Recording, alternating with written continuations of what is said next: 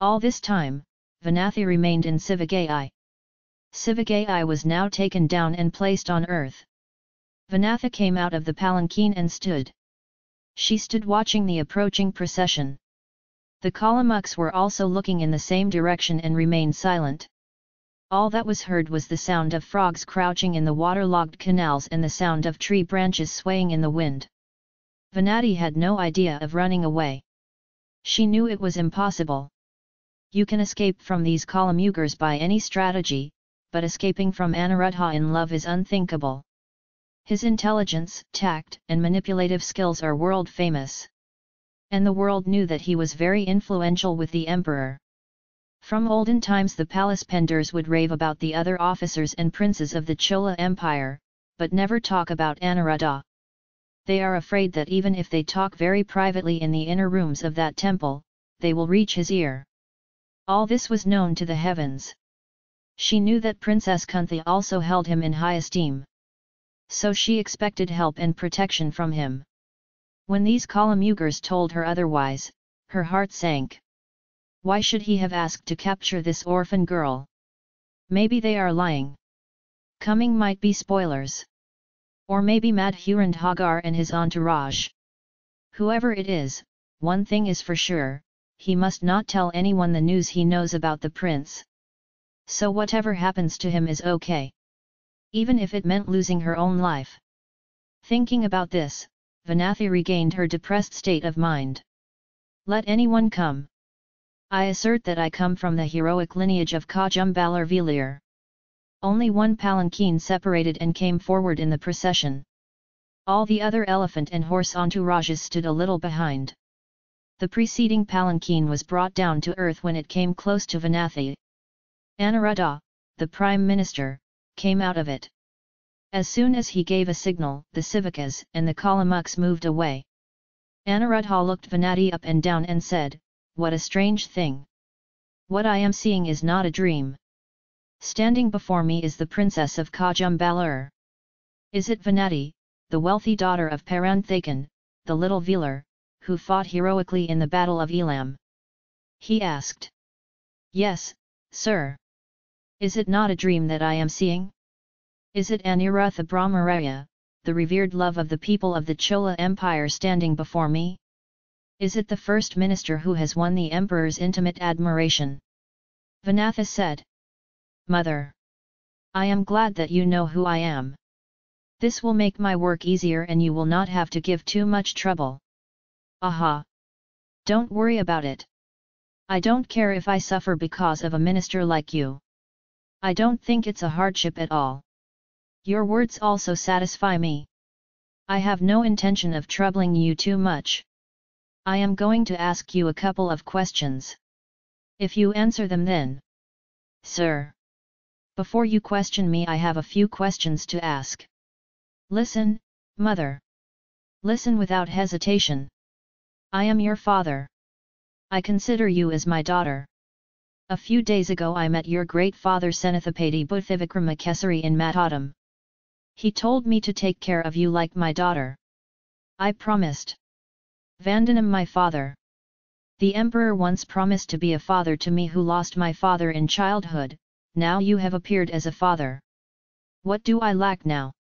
Hurry up and ask me what you want to ask, mother. The sky is getting dark. It looks like it's going to rain." "Father. Are you the ones who made your beautiful daughter, who was travelling in a palanquin along the road, be led away from these Kalamugars and brought here by force? Are you the ones who told them to burn this poor woman's hand with a torch? These horrible people accused themselves of that. I do not believe it." "Child. What they say is true, I ordered them to do so. If it is a crime, I am responsible for it. Isn't it? If you don't know that, who else will you ask? I had heard that there was no fear in travelling through the kingdom of Emperor Sundarashola. I had also heard that miscreants who harass women are severely punished. Is it not a very strange thing that they should doubt whether it is a crime or not?" Prime Minister Anuruddha was stunned. He tried twice to interrupt to no avail. Now he strained his voice and said, "Woman! Wait a minute. Don't show all your eloquence. Criminal, or not? I am not without reason to suspect that. It depends on your answer to my question. I heard that a woman who knew an important royal secret was going on the road to Nagapatnam. I ordered my men to stop her.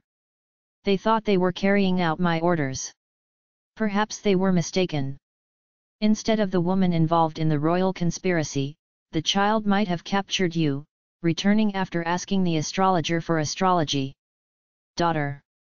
You say, is it your intention to return from infancy to the past? Did the Savakai thongs take you to Nagapatnam road by mistake? You did not go to Nagapatnam with the intention of secretly seeing someone who had conspired against the state. If you prove that they did not, then what they have done is a crime. I have a part in it too. What do you say, girl? Let me ask more clearly. Didn't you set out for Nagapatnam to secretly meet Prince Arulmozhivarman? What do you say, girl? Let me ask more clearly. Didn't you set out for Nagapatnam to secretly meet Prince Arulmozhivarman? What do you say, girl? Let me ask more clearly. Didn't you set out for Nagapatnam to secretly meet Prince Arulmozhivarman? The princess was now distraught. She was so furious that she would burn the first minister, Anuruddhar. But she felt there was no use in venting her anger. That innocent girl who did not know the art of blackmail had the power of deep thinking and the ability to maneuver from somewhere. Therefore, without answering the first minister's question directly, he said, Sir. What is this word? You say that Prince Arulmozhivarman plotted against the kingdom? Is it not a crime to talk about the emperor's noble sons like this? Is it not a conspiracy against the Chola clan? Aha! I must immediately tell Kundavai Prati about this. She said. Speak, mother. If you answer my question, then there will be no need to delay here a moment. I will conduct you safely to the younger brat. If you don't answer their questions. If you don't say anything, mother. You can't escape from this old man so easily, you have to answer my question, said the minister. Sir. All-powerful Prime Minister Aniruddha Brahmaraya. You can learn nothing about your prince from this poor powerless girl. Even if these Yamakangaras set fire to my hand as they threatened me earlier, I will say nothing. Kajumbalar Vira Vilir Kule Tuthata Gomas. I admire your determination. But if you say that you will not tell any details about the prince, it is not so right. You have already told some details. If you tell me one more detail, nothing much will be lost. My job will also be easy. It will go away. Vanatha was startled again and thought, I have said something wrong, and her whole body trembled as if someone was squeezing her chest. No, I didn't say anything, this old man is trying to deceive me, she got some courage. Sir. Can a lie come from your mouth that speaks the Vedas? Can you teach about the absence of Sundarakula's first minister? I did not say anything about the prince. You say I said something. She said. Think, mother. He will think well. If you think that you cannot tell the details of a matter without talking about it, it is a big mistake. I refer to the details you did not say, listen. The whole world is talking that Prince Arulmozhivarman has drowned in the sea. Citizens and officials are all in a sea of sorrow. They are deep. You also know the news. And so, you said that you would not tell a single detail about the prince. What is there to come out of that? It turns out that you know that the prince is not dead. You did not deny that I told you that you were going to Nagapatnam to see him. How can I see a dead prince? You didn't ask back. You didn't say I'm not going to Nagapatnam, I'm going to another place. So you have admitted that the prince is alive in Nagapatnam and that you are going to see him. The rest of the details you need to tell are to tell where the prince is in Nagapatnam, you should also tell how you came to know about the news. If you have told these two details, then there is no need to linger here even for a moment and talk to this old man. You can go wherever you want to go. Then there is no need to linger here even for a moment and talk to this old man. You can go wherever you want to go. Then there is no need to linger here even for a moment and talk to this old man. You can go wherever you want to go. Vanati's heart is now completely disturbed. She felt that what the first minister had said was true and that she had betrayed the prince in her ignorance. Is there any atonement for the crime he has committed? Not available at all. Nothing but letting go of life. Sir. You said that you were my great father's close friend. You claimed me as your daughter. I ask you one thing. I don't want to go to Nagipatnam, I don't want to go to Palayare. It makes you want to go to Kajumbalur, that's right. I'll take you there. No, sir. I don't want to go to Kotumpalar either. I want to leave this world and go to the next. Tell your men to sacrifice me on the altar of the known sacrifice. I am ready. She said that. Mother. I told you that whatever you wish will be fulfilled. So if you want to go to the other world, I will send you there. But before that, you must answer my questions. Sir. Don't torment me in vain. I'm not going to answer any questions. If it's true what you said just now that you consider me your daughter. Daughter. There is no doubt about it. I regard you as my own daughter. Perhaps you do not know how much your family owes me. Your great father and I have been companions for 40 years. But in royal affairs there is no such thing as friendship or relationship. Neither can a father. Can't see. Why? Look at the emperor's case. Did he not order his own son to be brought as a prisoner because he had conspired against the kingdom? Sir. Are you talking like this about Ponniyin Selvan? What plot has he plotted against the kingdom? Oko. You don't seem to know that. Ponniyin Selvan left saying that he was going to fight in Sri Lanka. Our brave forces defeated the Sri Lankan forces there.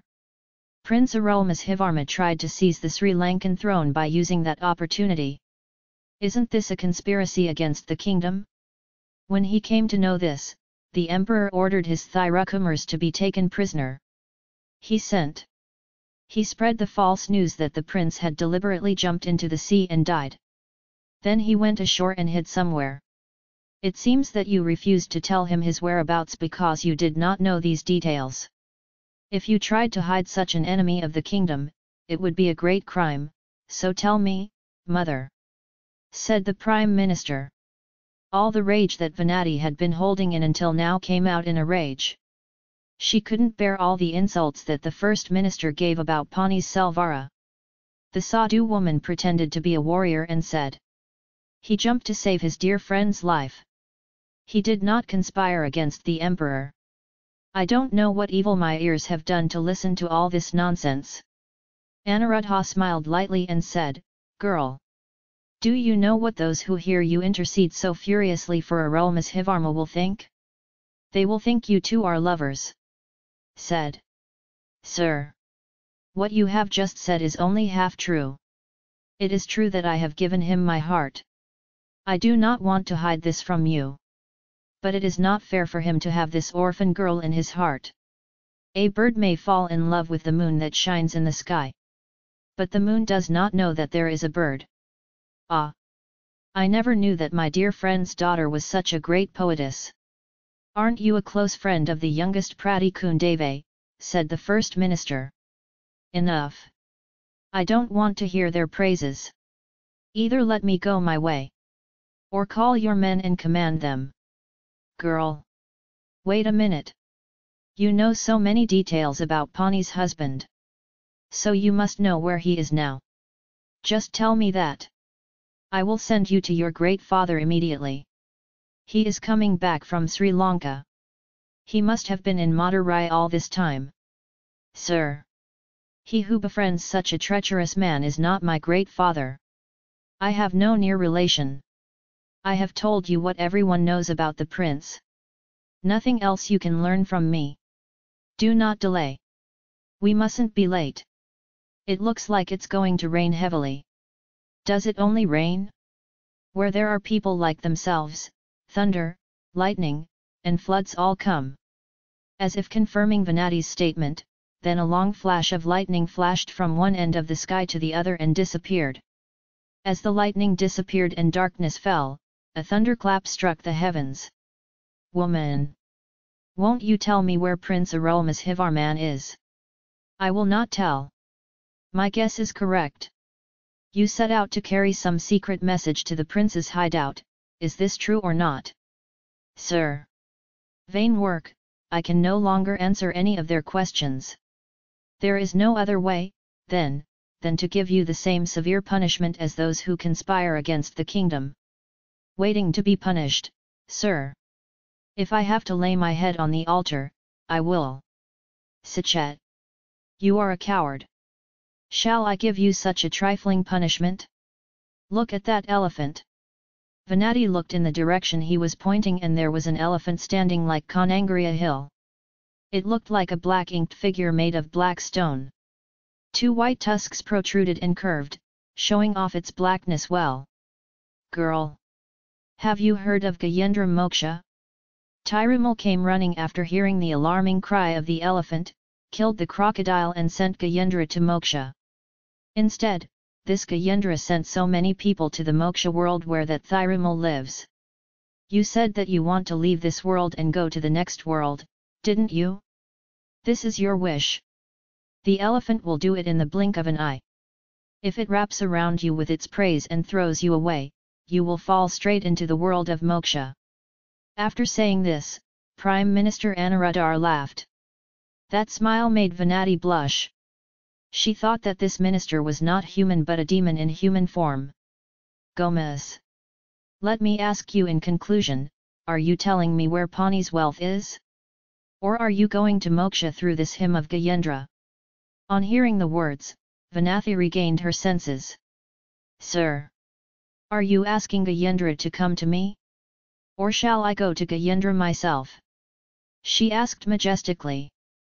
Anuradha signalled with his hand. And he said something in a language Venati did not understand. The elephant was walking as if the earth was shaking. Came near Venati. With its long hymn the flower of the sky encircled the smooth tika. Lifted her from the earth. In those few moments, many thoughts flowed in waves in Venati's heart and disappeared. She was surprised to think that she was so brave at that moment. Ilaya Pradai Kundave Devi often calls me a coward and a coward. How surprised he would be if he saw my courage from here right now. He will never know about this event, he will learn about the fact that I gave my life for Pani's sake. He will tell the prince that too. What will the prince think of me then? Won't he learn that Kajumbalar Velar's daughter is braver than that runaway girl? The elephant's chant rose softly above. Venati also climbed up. Yes, yes. What Brahmarakshatra said was true. This Gajendra is going to send me straight to Moksha. The next moment was going to throw me off. I don't know how far I will fall, but when I fall, I will have no sense. Life will be gone by then. Venati has now gone above the elephant's trunk. She closed her eyes. The elephant spun its praises. Venati was ready to throw a fan. At that time, by the grace of God, Vanatha lost her self-consciousness.